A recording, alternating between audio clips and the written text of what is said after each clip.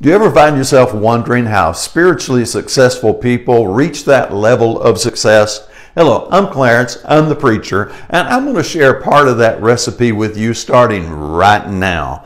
One of the ingredients that you must have to be spiritually successful is raw determination. I'm talking about relentless, I will not give up, I will not quit determination. I'm talking about that idea where you set your eyes on the goal and you say, I am going to be a spiritual success. Nobody's going to stop me. I may bumble my way to the top, I may stumble my way to the top, but I am getting to the top. If I have to crawl to the top, that's the kind of determination that leads to that spiritual success that we all admire. It's just that raw determination.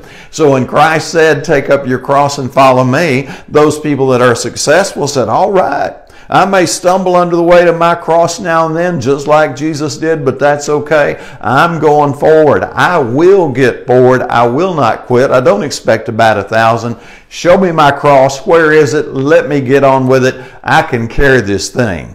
And it's that enthusiasm, that determination. It's not just hope. It's not just, oh, I wish I could be a good Christian. Sure, a lot of folks wish they could be a good Christian and never get off the pew and get started. Those that are really good Christians that we look up to and admire literally, actually picked up their cross and carried it day after day, week after week, month after month, year after year. They said, I'm not quitting till I cross the finish line. And they kept looking beyond. They didn't just look to next week or next year. They weren't looking for the applause of men. They were looking beyond for that victory in heaven. And that's what carries them forward. That's what still presses them forward. Those that are still on this side of the tombstone, they see victory over there and they say, I'm going to put my foot on that golden street. I'm going to walk through that pearly gate. I'm going to hear him say, well done, thou good and faithful servant. That's the energy that just keeps moving them forward, and they will not let go of that dedication and that determination. They just keep pressing on.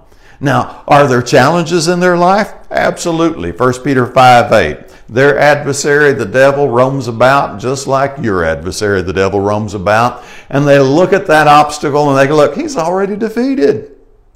All I've got to do is go past him. I draw near to God, Satan will flee from me. So they're not really over worried about the challenge. Oh yeah, there's some tough places. Don't get me wrong. It's a straight and narrow way for all of us. We all enter the kingdom through many tribulations. But that determination says, no, I'm not giving in to the devil. I'm not settling down to be lukewarm just so God will spew me out because God doesn't accept the lukewarm. I'm going forward. And if the devil doesn't like it, well, he can take that up with the Lord. But me, I'm going to heaven. And so it's that determination that here's Matthew 6:33, seek first the kingdom of God and his righteousness. And yeah, that's the secret ingredient. No one has a level of spiritual success. No one becomes a great Christian without that determination and that priority that seeks first the kingdom of God and his righteousness.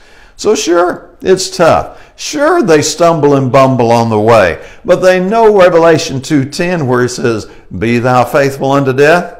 And they go, I'm going to die anyway, right? Might as well die and get a reward for it in heaven other than die in the camp of the enemy and get, well, not a reward on the other side.